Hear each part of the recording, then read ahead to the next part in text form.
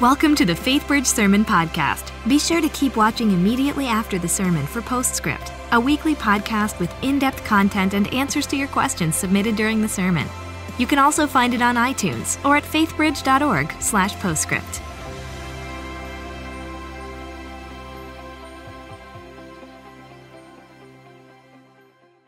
Bridging is the work of Faithbridge to make more and stronger disciples who make more and stronger disciples outside the walls of the church. It's the opportunity for Faithbridgers when they leave Faithbridge to go and make a difference in the world. I think every Faithbridger that is a believer in Jesus Christ is a missionary, and I believe that every person has a significant calling to serve beyond the walls of Faithbridge. God has commissioned us to go. That's an exciting thing. We get to be a part of what God's doing. We have been blessed so that, not so we can hoard our blessings, but so we can go and bless others. And ultimately, the biggest blessing we can ever bless someone with is the truth of Jesus. A missionary doesn't have to go to Africa to be a missionary. You can be a missionary with your neighbors. You can be a missionary in your community. You can be a missionary wherever. We have a great variety of people that serve outside the walls of Faithbridge. And that's a joy to connect people right here in our local community. There's so many needs. We can connect them with our nonprofit, Bridging for Tomorrow, that is right in our backyard. Then there's those who really feel the push to travel. We send anywhere between 100 and 200 Faithbridgers every year on short-term mission trips all over the globe. Well, fundamentally, we do this because we're commanded to. Jesus was clear in the Great Commission that his followers are to go and make disciples of all nations. We want to be obedient to Jesus, but we also want to love people and help them step into the life that can only be found in Christ. If someone wants to be involved in the bridging efforts of Faithbridge, there are all sorts of easily accessible, practical opportunities to be involved right here, whether it's through Bridging for Tomorrow or one of our other dozen or so local partners that we have in ministry. I also strongly encourage people, if they've never been on a mission trip, to go. You find your faith challenged, you find your assumptions challenged, you find opportunities to trust Jesus in ways perhaps that you never have before. It wasn't convenient, it wasn't easy, it was nothing I had dreamed about doing, but it was clearly everything that I was supposed to be doing. I had known that through my readings, and I had experienced that through my discipleship to a certain degree, but I didn't live it until I went on the mission trip. It's as easy as letting someone know that you want to do it, and our mission and ministry will be happy to do everything we can to get you involved. You know, the easiest thing in the world for a Christian to do is to stay comfortable. But the only way that our faith is going to grow, the only way we're going to learn how to trust God, is to put ourselves in positions where we have to do that. We're all busy. We're all too busy. And it's really doing a self-inventory of how am I spending my time? And is it purposeful towards building God's kingdom? Yeah, and getting to partake in what God's doing no matter where it's at, whether it's here or whether it's halfway around the world, is an honor and a privilege, and I pray that we all always see it like that. I can't always guarantee that the food is going to be the best, that the accommodations are going to be the best, but what I can guarantee is that you will meet Jesus in a way like you've never met him before. Your faith will be stretched like it's never been stretched before, and you will find a joy that can't be found anywhere else beyond knowing that you are participating in the mission of Christ and walking in obedience to what he has called us to do.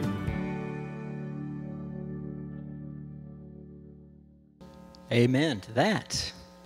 Great to see all of you here today. We are so glad that you have chosen to come and worship with us at Faithbridge, whether you are at the Klein campus in Center Court East or West, or if you are at the Woodlands campus, or if you are joining us via online from somewhere around the globe. It's great to have each and every one of you worshiping with Faithbridge today. We are in the midst of a sermon series that we're calling Salt and Light. It's all about how to demonstrate the love of Jesus in very practical ways to a dying world, a lost world. And as we continue the series, today we are blessed to have with us Mr. Martin Durham. Martin is the leader of a ministry in London, England, called K180. K180 is all about equipping people to share their faith in vital sorts of ways that are going to make a difference in people's lives. I know you're going to be blessed by his message, so let's give a warm Faithbridge welcome to Martin Durham. Thank you, Dan. Well, thank you, Pastor Dan and Pastor Ken. Thank you, everyone, for your welcome. I've been here for a week now. It's been a great week here in Houston.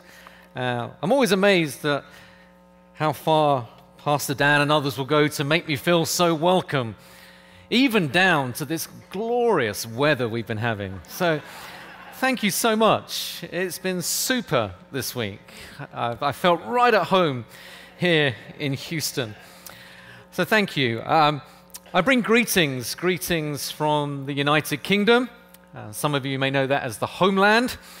So greetings from across the pond, greetings from my wife Rachel, daughters Annie and Eliza, and all those that are involved with our ministry back there in London. I hope my voice is not too difficult for you. I would use the word accent, but I don't think I have an accent. You have the accent, but I hope you understand my language. K180 is a ministry that I've been involved with leading for some time now, and the heart, really, well, the vision of K180 is Europe ablaze with the gospel. That's what we see. That's where we believe God is taking us. We believe that's what God would want for the continent of Europe. And our part in that really is to proclaim the gospel and to help others, particularly young evangelists and young leaders, to do likewise, to equip them for gospel ministry. And we believe passionately that Jesus is the hope of the world.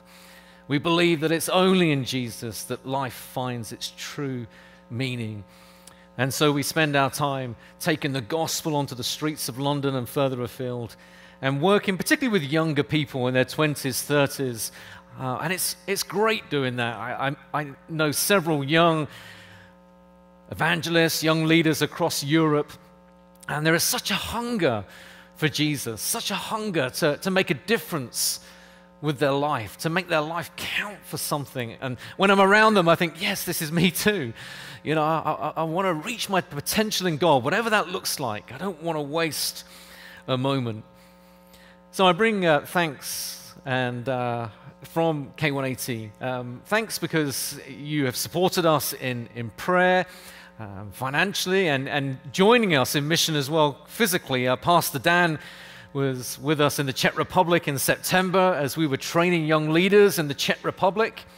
And this summer we have a student team coming from here to join us on the streets of London. So we're really looking forward to that team being with us. And it's so important for us because we need all the help we can get there in London and across Europe. And so we'll be working with that team in sharing our faith to those who desperately need to hear it. And that's what we're going to look at this morning, the responsibility of sharing our faith. If you have a Bible, you could turn to the book of 2 Corinthians. If you need a Bible, you could just raise your hand. There's somebody in the aisle, they'll pass you a Bible. And if you could turn to 2 Corinthians chapter 5. I am advised that in these parts you know it as 2 Corinthians chapter 5, but you can have it on good assurance that the original is 2 Corinthians. So, but if it helps you, I'll say 2 Corinthians. Okay, 2 Corinthians chapter 5. We're going to focus on the second half, but just to help with that, I'd like to read the first 10 verses just to set the context, to help us as we look at the second half. So 2 Corinthians chapter 5, reading from verse 1. Now we know that if the earthly tent we live in is destroyed, we have a building from God, an eternal house in heaven, not built by human hands. Meanwhile we groan, longing to be clothed with our heavenly dwelling, because when we are clothed we will not be found naked. For while we are in this tent, we groan and are burdened, because we do not wish to be unclothed, but to be clothed with our heavenly dwelling, so that what is mortal may be swallowed up by life. Now it is God who has made us for this very purpose, and has given us the Spirit as a deposit, guaranteeing what is to come. Therefore, we are always confident and know that as long as we are at home in the body, we are away from the Lord. We live by faith, not by sight. We are confident, I say, and would prefer to be away from the body and at home with the Lord. So we make it our goal to please Him, whether we are at home in the body or away from it. For we must all appear before the judgment seat of Christ, that each one may receive what is due him for the things done while in the body, whether good or bad. Let's take a moment to pray as we look at His word. Lord, we thank You for Your word which is living and active. And Lord, we pray this morning that You would open our eyes as we've been singing and open our heart to Your word. Speak to us, we pray. In Jesus' name, amen. Amen. There's a fabulous opening to this chapter, talking about life now, this earthly tent, this body that one day will pass away, but particularly looking ahead, this expectation of what is to come, eternity, eternal life with Him. And there's some beautiful words here, that verse 4 again, for while we are in this tent, we groan and are burdened because we do not wish to be unclothed, but to be clothed with our heavenly dwelling, so that what is mortal may be swallowed up by life. What a beautiful phrase that is. Now, it is God who has made us for this very purpose and has given us the Spirit as a deposit, guaranteeing what is to come. It is God who has made us for this purpose. Do you know that this morning?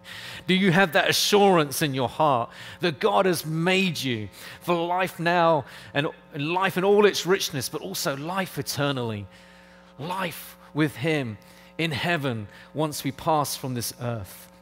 It's a beautiful picture. Dwight Moody, the North American evangelist, he once said this: one day you will read in the newspaper that Dwight Moody is dead.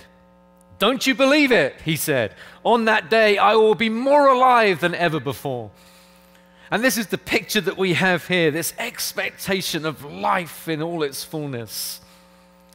And we have this challenging verse in verse 8. We are confident, I say, and would prefer to be away from the body and at home with the Lord. I always find that a challenging verse. I prefer not to be here, but to be with Him, Jesus. Verse 9, so we make it our goal to please Him, whether we are at home in the body or away from it.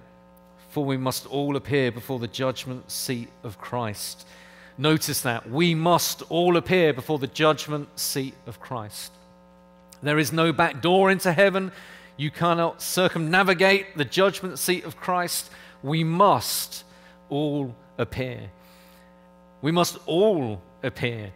Every single person in this building, every single person in this city, whether you believe in God or don't believe in God, whatever you think, the Bible says we must all appear before the judgment seat of Christ. And notice it's the judgment seat of Christ, not some other deity you may want to put there, some higher power or energy or Allah or Buddha or whoever. It's the judgment seat of Jesus Christ. And every person will need to stand before that judgment seat, before Jesus, and give an account of their lives. And so we read in verse 11, this is what Paul says to this young church in Corinth. This church is about 5 years old. And he said, given all that, verse 11, since then we know what it is to fear the Lord, we try to persuade men. What Paul is saying here is, because we know of this eternal picture, and because we know that each person will stand before the judgment seat of Christ, and we know that that will be a terrible day for some, so we try to persuade men, try to persuade people to be reconciled to God. You know, I am so grateful that there was somebody in my life who persuaded me, and it took a couple of years of persuading. A young man called Jeremy. I've been invited to go on a Christian youth camp in the middle of England, in the middle of nowhere, where the rolling hills, the green, green hills of England. And I was invited to go to this Christian youth camp, except I wasn't told it was a Christian youth camp.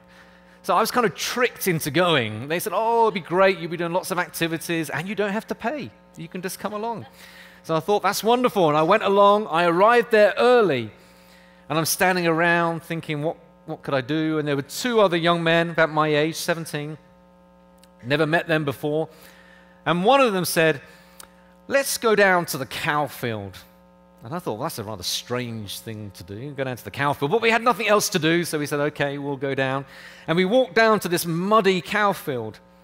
And I don't know how it is in Texas, but in the UK, the cows are kept in with this fence, an electric fence that has an electric pulse going through it. Boom, boom, boom. And one of these young men who I'd not met before, he said, let's have a competition. Let's see who can hold on to the fence the longest. And I tell you, inside I am thinking, you are crazy. You're mad. You're out of your mind. On the outside, though, being a young man amongst young men, I puffed my chest out, and it was like, yeah, come on then. Let's do it. Let's do it. And so we had this competition. And I hope that you'll be pleased to know this morning that I won that competition. Yeah, I did. I remember it very clearly, I can tell you. I held on to that fence for 21 beats, 21 electric pulses. And what I didn't say to these guys, that when I got hold of that fence, I just couldn't let go again. It was had me there. It might explain a few things today, actually. But that's where I met Jeremy, in that muddy cow field. And it turned out Jeremy was a Christian, and he started to talk to me just very naturally about Jesus. And he talked about Jesus like he knew him, like he was a personal friend of Jesus, and it just kind of started getting my attention. And when I think back to that time, the thing that just strikes me more than anything was Jeremy, a 17-year-old guy who was aware that here was someone who did not know Jesus. Here was someone whose eternity hung in the balance. And I think when it comes to sharing our faith, being aware of what's happening around us is so important.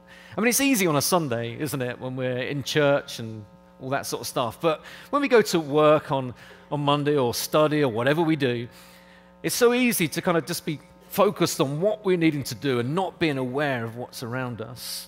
And I think awareness is so important in sharing our faith. Here's a challenge for you, a challenge that I sometimes give to some of the guys who work with us. Why not each morning make it a regular prayer? Ask God and say, God, give me one opportunity this day to talk to someone or show the love of Jesus to someone. Help me to see that opportunity. And it's a dangerous prayer. I say it's a challenge. It's a dangerous prayer because God will answer that prayer. I'm confident of that. Because it changes the way we look at the day and things that are happening around us. A while ago, I was sitting at home and just kind of doing whatever I was doing at home, and the telephone went.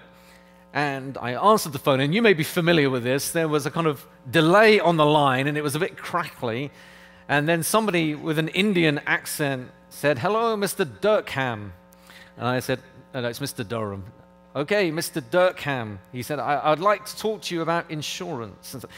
And I guess you have these calls as well that come through. And, you know, all I want to do is kind of get rid of him, actually. But as I'm listening, it suddenly dawns on me, here is someone who I think is calling from India, and I could tell him about Jesus. And I sat there and I listened to him, and then he asked me a question. He said, can I talk to you about this? And I said, well, you can do, but only on one condition, that I can ask you a question afterwards. And he said, okay. And so he talked, and then I asked him about Jesus. And you know, this man, he was from India, had never heard of Jesus before. And I thought, here I am in my armchair. I don't even have to go out, and I'm speaking to somebody in another part of the world who has never heard of Jesus. And when I finished that call, I thought maybe that's the only time he will hear about Jesus. Just being aware of those opportunities. And I wanted to do everything to persuade him to consider what it meant to follow Jesus Christ. Since then, we know what it is to fear the Lord. We try to persuade men. And let's be clear, this word persuade is not a bad word. Some people think it's a bad word, but we're not talking about manipulation. This is for the benefit of the other person. There's no hidden agenda here. It's all about that person and then coming into that relationship with Jesus Christ. And remember the backdrop. this backdrop of eternity and the promise of eternity and the fact that we will have to stand before the judgment seat of Christ. And the Apostle Paul, when he is writing here, he is arrested by this eternal picture. In London, we have this place called Speaker's Corner. I don't know if you've heard of it. You may have done. It's in the corner of Hyde Park. And in Speaker's Corner, particularly on a Sunday, anyone can go there, and you can take a little ladder or box, and you can stand, and you can speak freely about anything. It's a place of free speech. And particularly in the summer, hundreds of people will come, tourists and all sorts. And there's different people standing on their box saying things. But the thing I love about Speaker's Corner is all over that area, and it's not a big area, there are conversations happening, just one-on-one, two-on-two, just people talking about whatever they're talking about, and often it is about Christianity. And it also attracts a good number of radical Muslims. We have a number of radical Muslims in London. We know they're there because they're very open about what they want for the UK and indeed the world. And they'll come along, and we frequently get into conversation with these men. And on one occasion, one of our trainees was in conversation with a Muslim cleric, and he was dressed in his robes and things, and he had a few of his people around him. And he was being quite aggressive to our trainee, not physically, but just verbally, just wasn't very nice. And then he said, towards the end of the conversation, it's almost like he was giving up, and he said, you know what?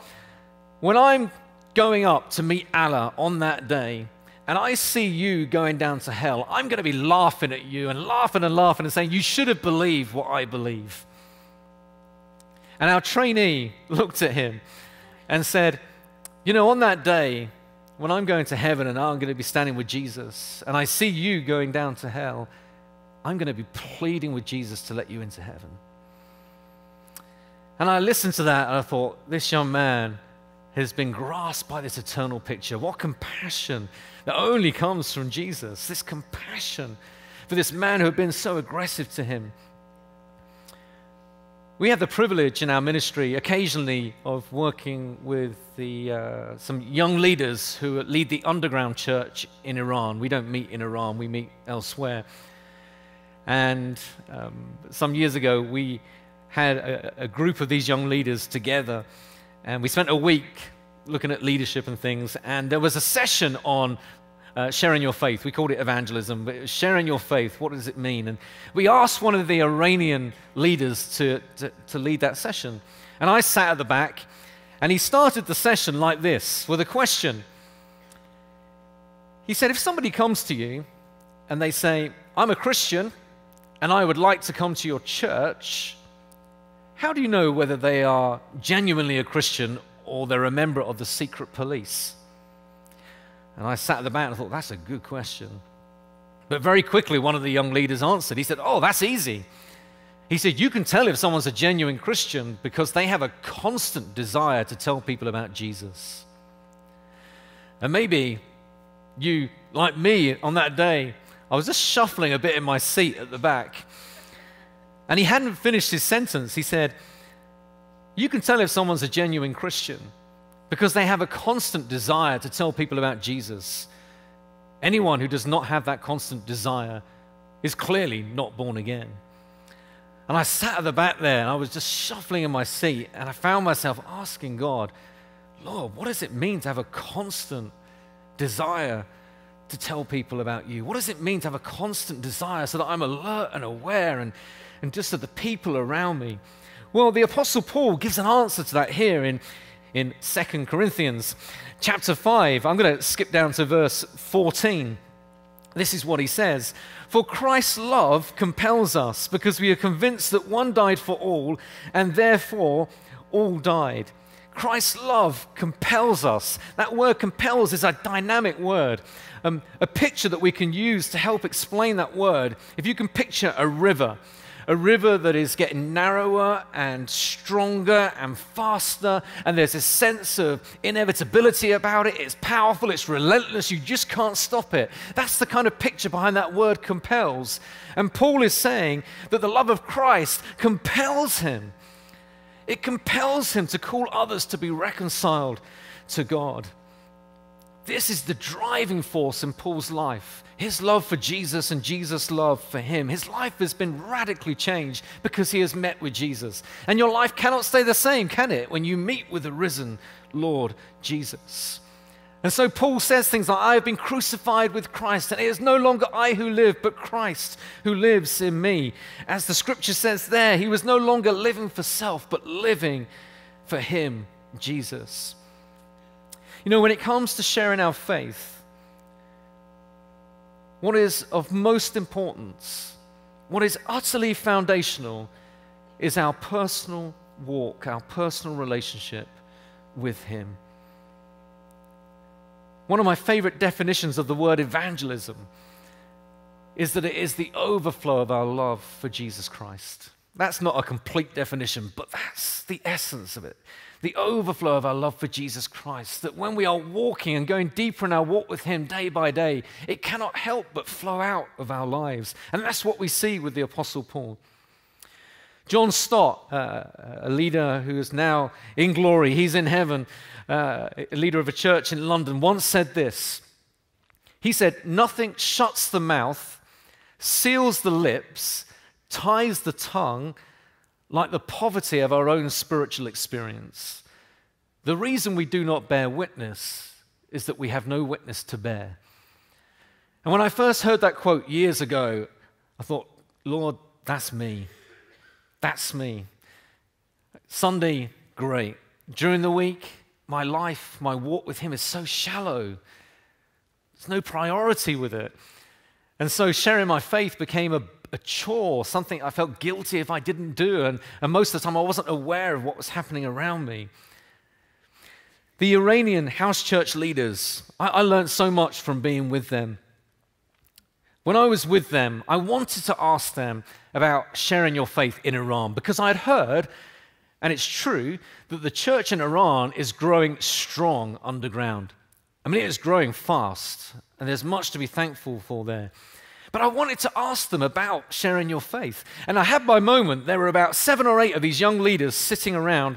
And I said, I need to ask you a question. Please tell me about sharing your faith in Iran. It must be so difficult. And I tell you, every one of those young leaders looked at me as if I was stupid, as if I was from a different planet. And they said, Martin, in Iran, sharing our faith is easy. And immediately one young woman said, I was walking to the bus the other day, and I was walking along, and I was praying as I was going to the bus. I got on the bus to go to work, and I'm praying as I go on the bus, and I always look for an empty seat that I can sit next to. And I did that this week. I sat next to this empty seat, and I'm praying for this empty seat when a man comes and sits next to me. And I start praying for this man, and very soon I ask him a question. I said to him, "It's a lovely day today, isn't it?" And this man said to me, "Yes, it is a lovely day. Now tell me about Jesus." And she was able to talk about Jesus, and they prayed together as he made a personal profession of faith in Christ. Immediately, another young man put his hand up and said, Oh, I was on the bus the other day. He said, I was praying as I was on the bus, and as I was sitting there, a man sat next to me, and I started to pray for him, and then I sensed God say to me, "Get out your Bible." And that's a dangerous thing to do in Iran. It's an Islamic republic where if you're a Muslim who turns to Christ, you can face the death penalty if you're a man. You can face hard labor in prison for your life if you're a woman. And so it's a dangerous thing to do, to get your Bible out. But he knew that God was speaking to him, so he got his Bible out. And very quickly, the man next to him said, "What is that you are reading?" He said, "It's the Bible. It tells you how you can know God personally through Jesus Christ." And the man said, "Would you tell me about Jesus?" And they talked together, and then they prayed together. And as they finished praying, he said the bus suddenly stopped. And the bus driver looked down the bus straight at the Christian, got up from his seat, walked down and said, "What are you doing? What is that you are reading?" He said, "Well, it's the Bible. It tells you how you can know God personally through Jesus Christ." And the bus driver sat down and said, "Would you tell me about Jesus?" And this Christian brother was saying the whole bus, and it was full of people, had to wait until this man had prayed and professed faith in Christ. And you know, I heard story after story after story, and I tell you, every single one, 100% of them started like this. I prayed. I was praying. I was praying. The stories were littered with that phrase, I was praying. I was praying. And I sat there and thought, you know, Lord, this is a different Christianity to my daily experience. It's like these believers, they have to pray because their lives depend upon it. You know, it's so easy to talk about prayer, isn't it? And so much harder to do. We all find that. How often does God find us in the secret place when we're on our own, I mean, whether that's the morning or night, whenever it is, just on our knees, crying out to Him for people who we know who are yet to surrender all to Jesus Christ, whose eternity is hanging in the balance. How often does He find us on our knees in that place? Here's another little challenge for you. Why not ask God this week to give you the names of 3 people that you know who are in that place? Jot them on a piece of paper and then stick it somewhere where you will see it every day, bathroom mirror or somewhere. And then each day pray for those 3 people and see what God does, because God is faithful and God answers prayer, and God doesn't want anyone to be left in that place where they are perishing, the Bible says. So verse 15, and He died for all, that those who live should no longer live for themselves, but for Him who died for them and was raised again. So from now on, we regard no one from a worldly point of view. Though we once regarded Christ in this way, we do so no longer. And then this wonderful verse 17. Therefore, if anyone is in Christ, he is a new creation. The old is gone, the new has come. What an amazing verse that is. In the original text, in the Greek, it says, in Christ, new creation. What a marvelous declaration. Perhaps this is the greatest declaration in the whole of the Bible. In Christ, new creation. A declaration that reverberates through time and history. In Christ, new creation. In Jesus, there is new life. In Jesus, there is eternal life. In Jesus, there is freedom. In Christ, if we will love Him, if we will obey Him, if we will follow Him and serve Him, we are a new creation. Therefore, if anyone is in Christ, he is a new creation. The old is gone, the new has come. All this is from God, verse 18 says, who reconciled us to Himself through Christ and gave us the ministry of reconciliation. Reconciliation, right at the heart of the gospel. God intends for each person to have life in all its fullness. As one author says, life beyond your wildest dreams. God intends for us to have peace in our heart with Him, peace with each other. That's His desire for each one of us. And yet we have this problem, don't we, which the Bible calls sin. And sin simply means we have turned our back on God. We go our own way, do our own thing, think that we know best, and it results in wrong thoughts, words, actions, just leads to a mess. And God says, actually, it leads to death. The wages of sin is death. The penalty, the result of sin is death. Death, physically and spiritually. Eternal separation from God in a place that the Bible calls hell. The wages of sin is death. But the gift of God is eternal life through Jesus Christ. And this is where Jesus steps into the picture. This is why Christians all across the world get excited about Jesus. Because of this, the cross. Jesus coming and on the cross taking your sin and my sin upon Himself. Verse 21, God made Him who had no sin to be sin for us so that we might become the righteousness of God. I love to think about the cross and what happened at the cross. Somebody described it as the great exchange at the cross as Jesus gave His life. We were once slaves to sin, the Bible says, entangled in our sin. But now, because of Jesus and the cross, we are free of sin. The curse of sin is broken. It cannot hold us, as we sang earlier. You know, the most powerful testimony I ever heard, and it was the shortest, was in Manchester, England, when a man stood up in church and he said, I used to be a drug addict, but now Jesus has made me feel like a prince. Wow, isn't that amazing? That's what Jesus does. He makes us feel like a prince. Once we were guilty before God because of our sin, but now, because of Jesus, we are declared innocent before God. Once we were dead in our sins, the Bible says, but now we are alive to Christ. You know, a few years ago, I was speaking at an outdoor event in London at Christmas. And at the end of this event, a man came up to me and he said, "You're from the Baptist church, aren't you?" And I hope that's okay this morning. I said, "Yes, yeah, I'm from the Baptist church." And he said, "You know what? 8 years ago, my life was a mess. Relationships broken. I was in a desperate place. Lost my job. And I ended up being a minicab driver, a taxi driver. Not one of the official London taxis, just one of these other companies that try and get the business." And he said it was a desperate time, but he said every Friday night, 2 men would come and just talk to us and encourage us and talk to us. And then he stopped. And at that moment, we both recognized each other. Because 8 years before, with a friend, I used to go and talk to these minicab drivers, these taxi drivers.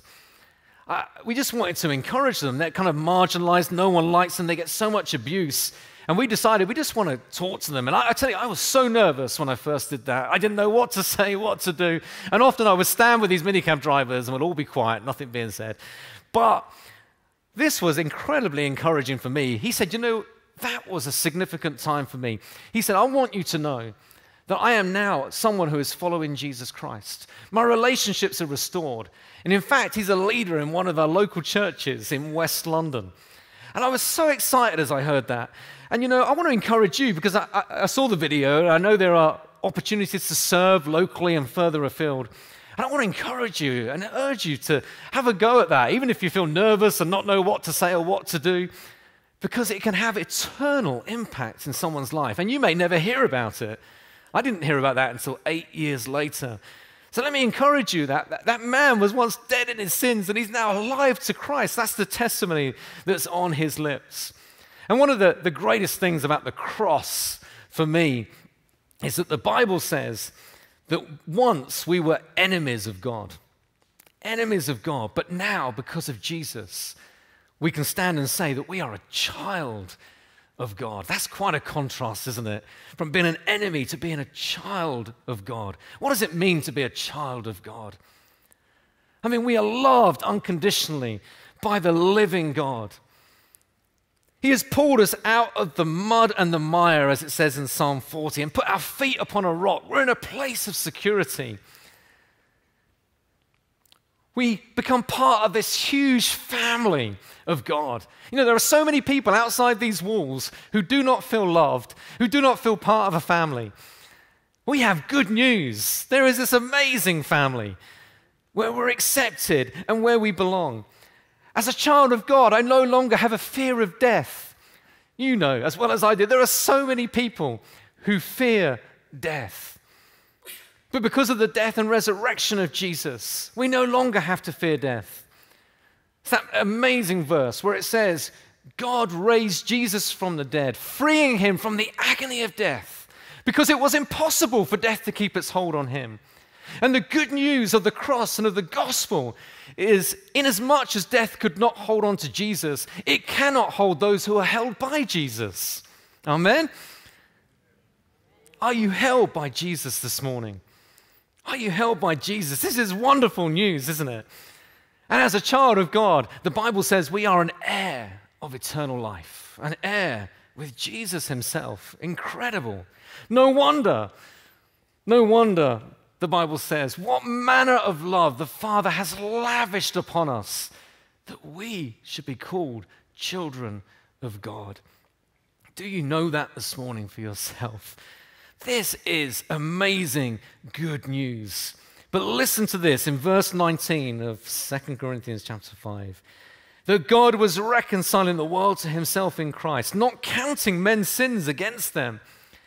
And he has committed to us the message of reconciliation. He has committed to us the message of reconciliation. Nobody else is going to go out and tell people about Jesus and love people and show them what it means to be a child of God. Only those who have experienced it themselves. That verse 20, we are therefore Christ's ambassadors, as though God were making his appeal through us. We implore you on Christ's behalf, be reconciled to God. What a beautiful picture that is. We are ambassadors of Jesus Christ. You know, there are many ambassadors in this world. They're an ambassador of the President of the United States, or they're an ambassador of the Queen of England, but we are ambassadors of the King of Kings. It's his message. Never forget that. It's his message.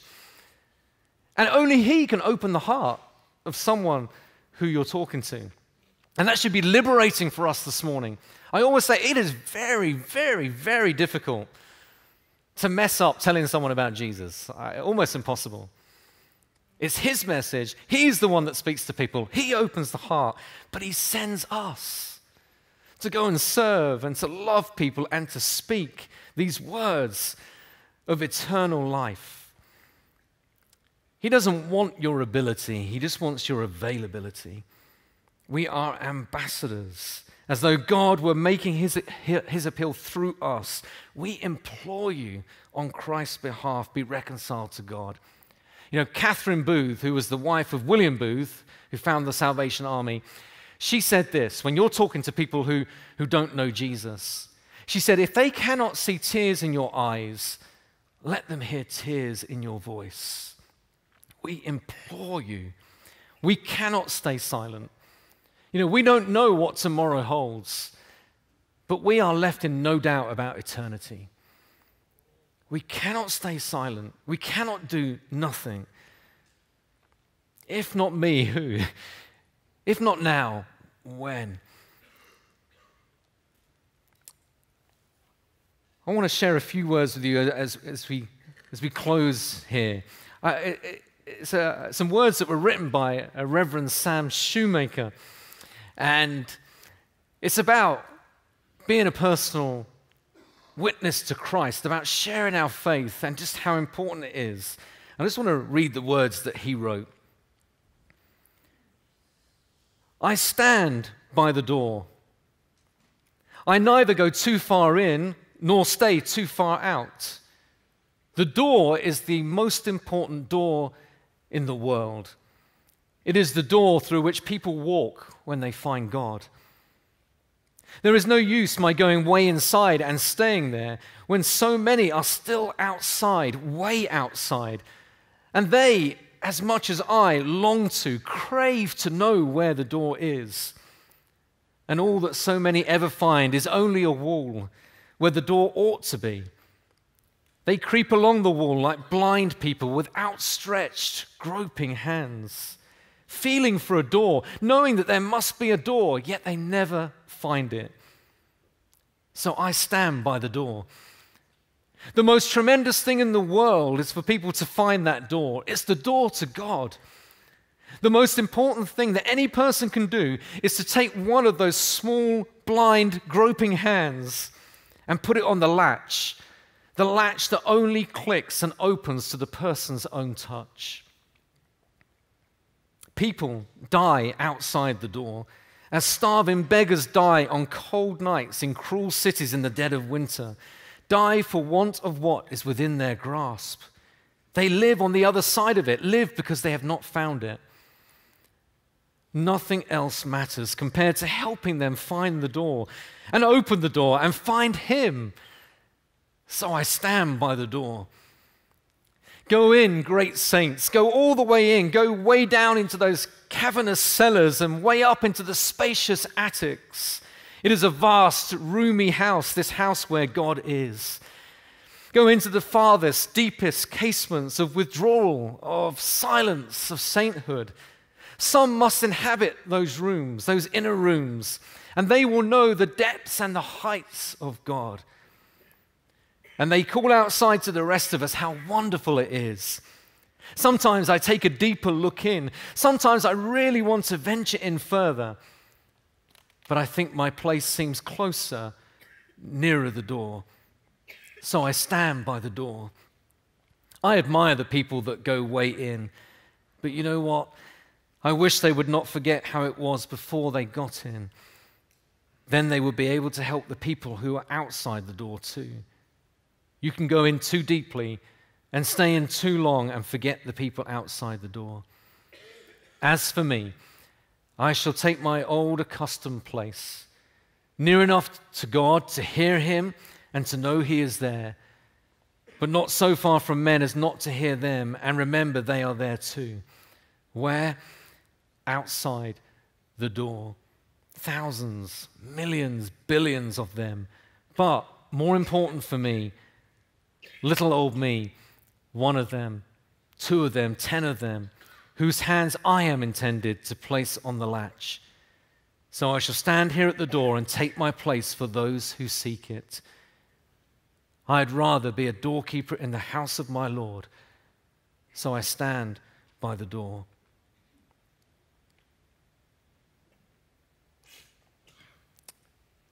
Let's pray together.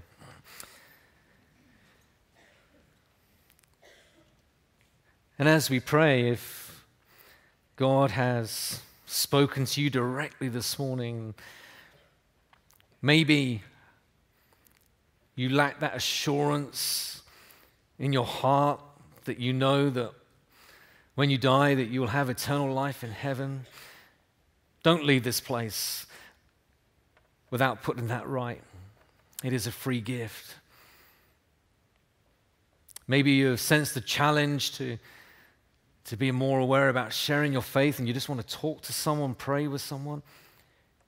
At the close of our service, there will be prayer partners here at the front, here at the altar, and it's an open invitation to come, to speak with them, allow them to pray with you.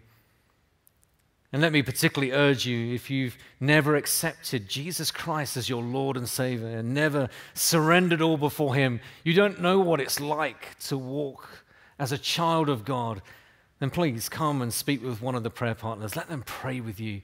Leave this place as a child of the King of Kings. Lord, we thank you for your word. Thank you for the gospel, this good news. Thank you that even today across this world, the gospel is changing lives. Thank you that the gospel is the power of God for the salvation of everyone who believes. Thank you that we can stand and say with our head held high that we are a child of God as we say yes to Jesus. Thank you for what it means to be part of the family of God. Thank you for what it means to know that we are secure in your hands. Thank you for what it means to be loved unconditionally. And Lord, we pray this day that you would help us to share our faith with others. Lord, we confess we do not find this easy much of the time. Lord, we need you. Lord, help us to be aware of the things that are happening around us and grant us the courage, Lord, to step out and share the words of life. Lord, thank you that you give the words at those moments. And Lord, we want to be those that step out in faith. So help us, Lord, we pray. And we ask this in your name, Lord Jesus, and for your glory. Amen.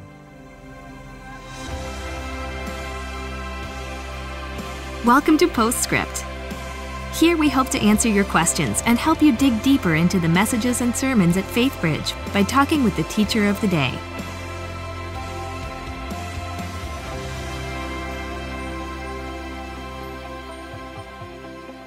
Hi, I'm Dan Slagle, Care and Bridging Pastor here at Faithbridge. Welcome to another edition of Postscript. Today we've been blessed to hear from Martin Durham from the United Kingdom, speaking with us during our Salt and Light series. Martin is involved with a ministry called Kerygma 180 that focuses on sharing the gospel of Jesus Christ with the peoples of Europe. Thanks, Martin, for being with us today. It's my pleasure. Appreciate the message that you brought to us. So, obviously the focus of your message had to do with faith sharing, and especially enjoyed the number of stories that you had to share from all around the globe about doing that. it's no secret, I think, that for most Christians, talking about Jesus with other people is a daunting prospect, something that some people are mortally afraid of. Why do you think that is? Why do you think people are afraid to talk about what is, without question, the most significant decision they've ever made? I think people are afraid on different levels, aren't they? They're afraid that what people might think about them, afraid of the questions they may get, tough questions. There are different answers, really. I think foundational to sharing our faith, as we see in the Scripture, is our personal relationship with God. That's the first thing. Are we going deeper? Are we cultivating that relationship with Him?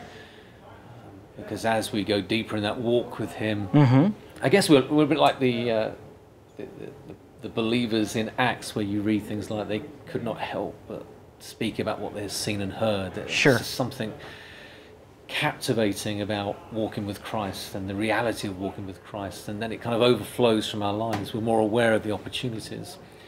Now, that doesn't eradicate fear all the time, of course, and even now, when I'm about to start a conversation with someone out somewhere, I'll have those butterflies we say in England. I don't know if that translates, but that kind of little churning in your stomach sometimes. You're not quite sure what's going to happen. Yeah. But my experience is that often we build the walls, we build the barriers before we even open our mouths, and we think, oh, they're not going to be interested, they're going to think I'm crazy, or they're going to ask me a question about the dinosaurs, how am I going to answer that, what does that fit into? Right.